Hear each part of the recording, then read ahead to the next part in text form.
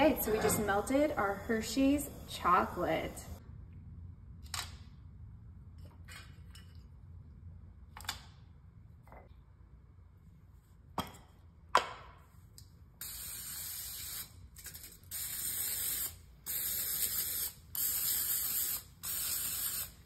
All right, now that we sprayed our cookie cutters, I'm gonna go ahead and grab our melted chocolate, and we are gonna just cut one corner off so that we can use that as a little opening to fill up our cookie cutters.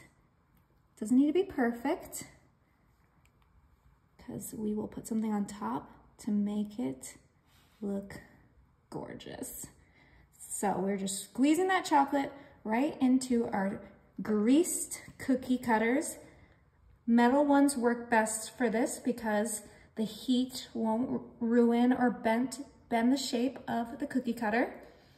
This is gonna turn into a delicious and refreshing summer treat.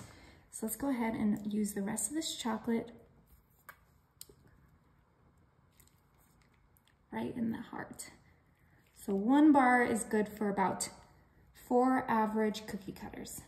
All right, so now I'm gonna grab some raspberries, and I did wash these, and I'm gonna go ahead and just place them right in the butterfly. And as I do that, I push that chocolate to the edge of the cookie cutter so that it forms to that butterfly shape. So this is gonna help get that chocolate from edge to edge, and it's gonna make a delicious little snack.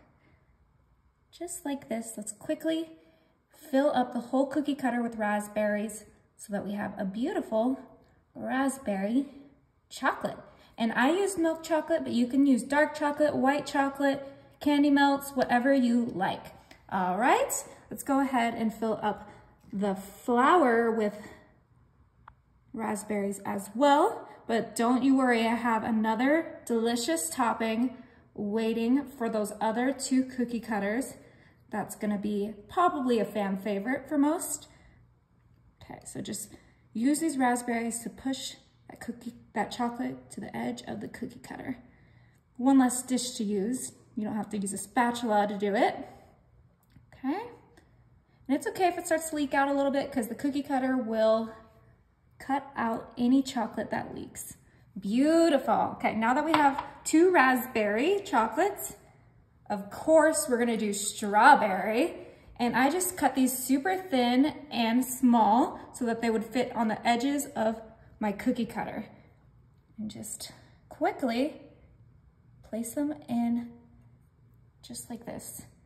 Try to be graceful and put them with intention, but you know what? Some of these cookie cutters have weird, funny shapes, so just plop them in there and they'll be good regardless.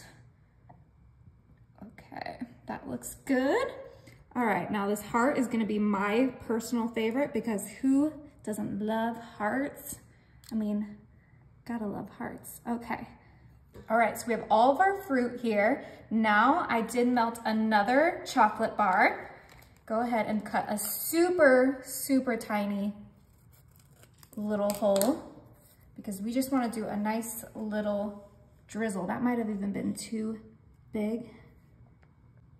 Drizzle right on top of those raspberries. Oh, there we go. Now we got drizzle.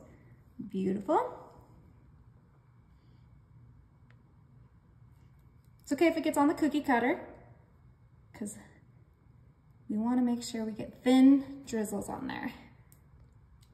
So the higher you go, the better looking drizzle you get.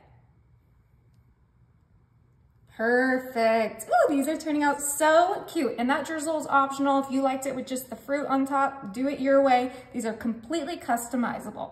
Now, for the final product, which I'm only gonna put on 2 just in case someone's allergic to nuts, I have some sliced almonds and I'm gonna put some on the star. Ooh, yeah. And I just love a good sliced almond because it's not chunky. It won't add too much texture to these, but it will give a good crunch. And then I'm gonna put some on the flour. Ooh, these are gonna turn out so yummy. Okay, now that we got our almonds on there. These are ready for the fridge. These are gonna be in the fridge for at least 1 hour. Oh my, I am too excited to try these. Okay, so these were put on wax paper. So we should be able to just lift up the wax paper and grab our chocolate.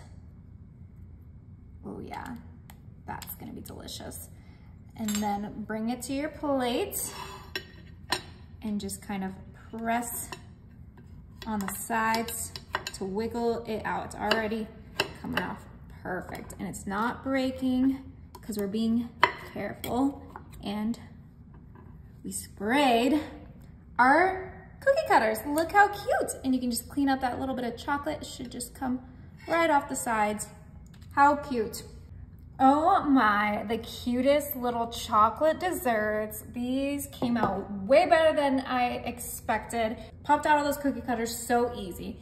I'm gonna go ahead and try this butterfly because it looks super cute. Now you do wanna store these in the fridge if you end up making them, because that chocolate is gonna melt because it's 90 degrees today. But let's give it a try.